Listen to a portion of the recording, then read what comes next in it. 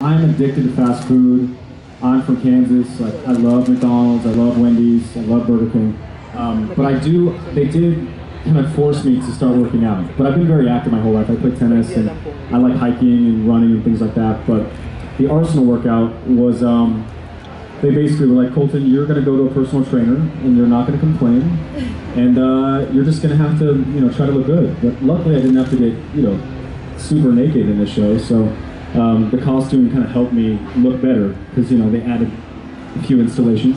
But yeah, now, I mean, it's such an important part of, life, and it keeps me sane whenever I work out. So a lot of hiking, a lot of tennis, and yeah, I'm not there with the diet yet, but hopefully, especially living, with my friends who are Asian and, Filipino.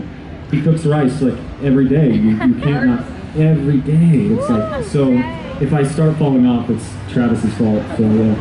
It's nice meeting you. Yeah, thank you. You too. You're so nice. Thank you very much. Get back on the diet after Manila, all right? Because we're very nice and polite here until you refuse food, and then everyone starts getting forceful. That's what I heard. Yeah, we were gonna hit up a wedding or something. That's what we hear. If you're hungry, go to a wedding. Yeah, just.